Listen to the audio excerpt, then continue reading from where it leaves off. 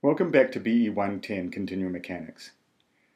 Last time we introduced the stress tensor by considering the components of the tractions acting on the faces of a unit cube aligned with our unit vectors.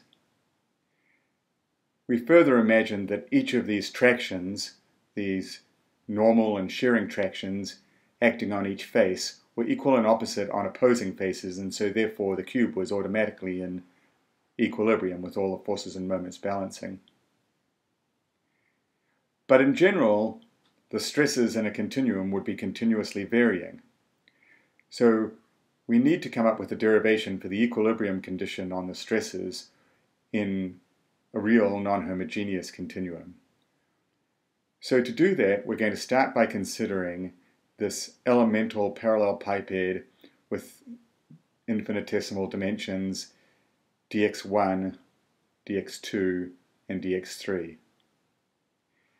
Now you can see on the back faces here are the tractions we defined before. So this is the one face, and normal to that is sigma 1, 1, the normal stress in the x1 direction.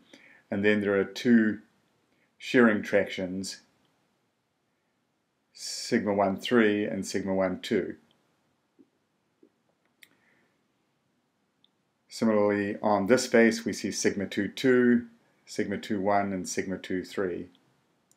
And on this lower face we see sigma 3, 3, sigma 1, 3, and sigma 2, 3. These are defined just as we did before, although these are actually the negative faces of this parallelepiped. But we're assuming that these stresses are changing, so that using a Taylor series expansion, we would see that the stresses on the opposite side would be incremented by a little bit. So for example, sigma 1, 1 on this face would actually be sigma 1, 1 plus del sigma 1, 1 del x1 dx1, etc. So let's just start by demonstrating that. So consider the stress sigma ij to be changing continuously. And hence, from Taylor's theorem,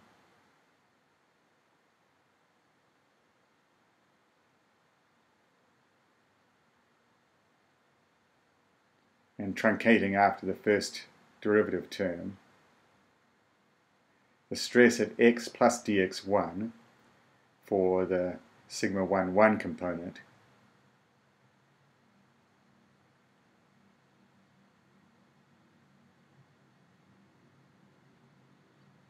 will be sigma 1, 1 at x1 plus dx1 and x2 and x3.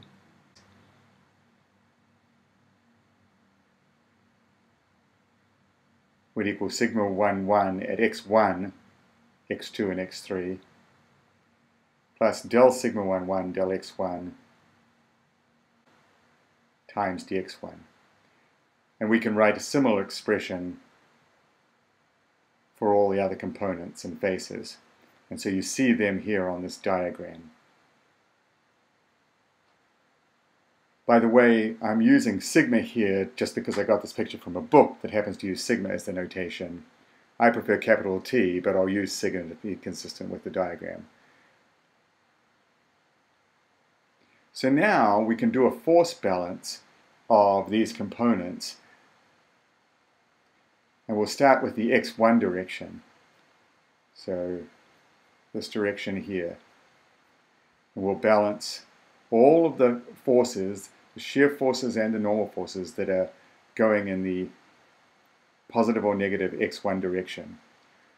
So we'd start with this term here, sigma 1, 1 plus del sigma 1, 1 del x1 dx1 minus this one here, it's on the negative face, sigma 1, 1 times the area of that surface, dx2, dx3,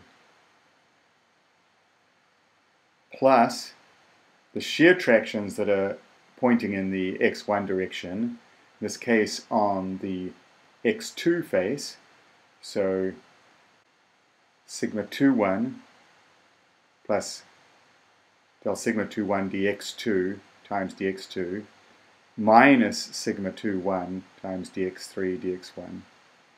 And then finally, the shearing tractions on the 3 face, so sigma 3, 1 plus del sigma 3, 1 dx3 times dx3 minus sigma 3, 1 minus this term here, and then plus a component of the body force in that direction, which we would multiply by the volume, since this is body force per unit mass times mass per unit volume would give us body force per unit volume times volume would be force. Now if we divide this entire expression through by dx1, dx2, dx3, which is just the volume of that elemental parallel pipe head, you can see that these terms here cancel with these ones there, and we're left with del sigma 1, 1 dx1, we're dividing these out, plus del sigma 2, 1 del x2, plus del sigma 3, 1 del x3, plus rho times b1. And we can similarly do the same thing in the other two directions and get analogous expressions.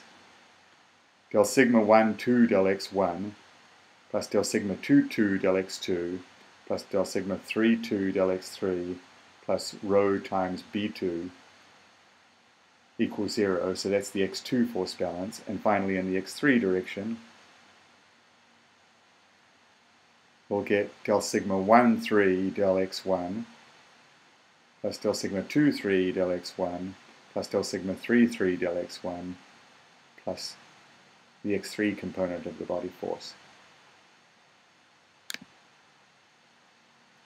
So these are the 3 force balance equations for a material continuum in equilibrium. It's the balance of the surface and the body forces. They're equal to 0 because there's no inertial forces. There are 3 equations because the forces are a vector, but they're derived from the stresses, or at least the surface force contributions come from the stresses. And if we just look at these equations, you'll see that in each case we're getting the component of traction in the 1 or 2 or 3 direction. Remember, it's the second index of the stress that refers to the component.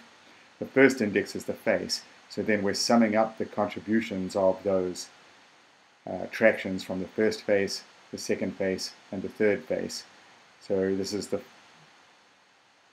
force balance for x1, force balance for x2, the force balance for x3. And therefore, in general, we can write these equilibrium equations for a continuum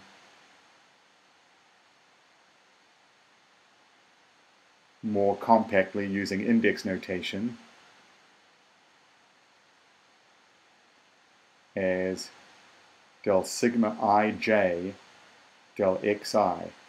And notice again, it's the first index that we're taking derivatives with respect to and summing. So the I is repeated. And the free index is j, so this is 1, 2, 3, plus rho bj is equal to 0. So this is 3 equations for j equals 1, 2, and 3. Or in direct notation, and I'll switch from sigma to t here,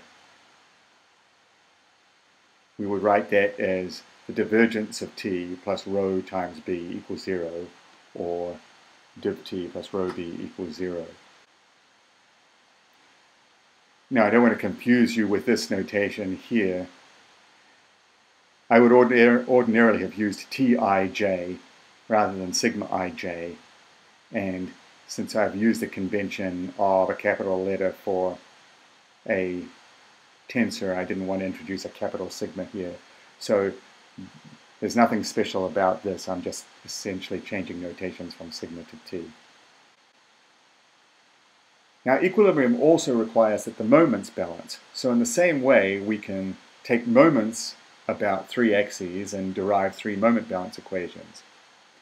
If, for example, we start by taking moments about the x3 axis, then we can ignore any forces that act through that origin and calculate the contribution of the remaining tractions to moments about x3. So that would include contributions from sigma 1, 1 here and sigma 1, 1 there, with a moment arm of dx2 divided by 2. So therefore, we get sigma 1, 1 plus del sigma 1, 1 dx1 times dx1, so this force here, times this area, dx2, dx3, times this moment arm, dx2 divided by 2. Plus, for this positive moments in a right-handed sense about x3, sigma 1, 1 times this area, dx2, dx3, times the moment arm, this moment arm here, which is dx2 upon 2. Next we'll get contributions from the shear stresses acting on this face, which will be sigma 1, 2 plus del sigma 1, 2 dx1 times dx1 times the area of the face, dx2, dx3, times this moment arm, which is dx1, minus sigma 2, 1 plus del sigma 2, 1 del x2 dx2, this traction here, times this surface area, dx1, dx3, times the moment arm, dx2, plus sigma 2, 2 contribution of this and this. So this traction here is sigma 2, 2 plus del sigma 2, 2 del x2 times dx2 times this area, dx1, dx3, times the moment arm, this distance here, which is dx1 over 2, minus the moment due to sigma 2, 2 here, which is sigma 2, 2 times dx1, dx3, which is the area, times the moment arm, dx1 divided by 2. And so on with the other components. This one here, sigma 3, 2 plus del sigma 3, 2 dx3 and times dx3 and sigma 2, 3.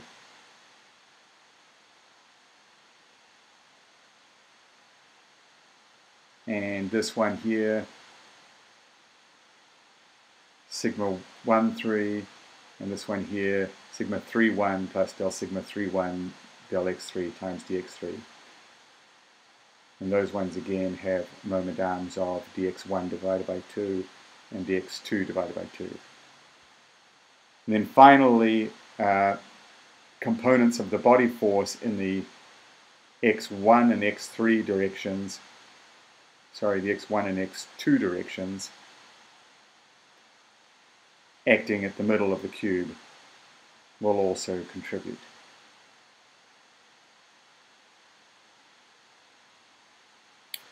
So there's the big ugly expression we get for the moment balance.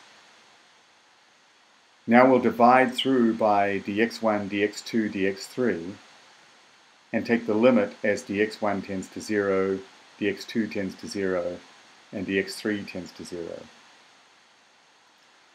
And what that does is get rid of just about everything except sigma 1, 2 and sigma 2, 1. So it leaves us with sigma 1, 2 minus sigma 2, 1 equals 0. Or sigma 1, 2 equals sigma 2, 1. And similarly, if we take moments about the x2 and x1 axes, these will lead to sigma 1, 3 equals sigma 3, 1, and sigma 2, 3 equals sigma 3, 2, or in general, sigma ij equals sigma ji. In other words, the stress tensor is symmetric for a material continuum in equilibrium. We'll later show that this is true even when the body isn't in equilibrium.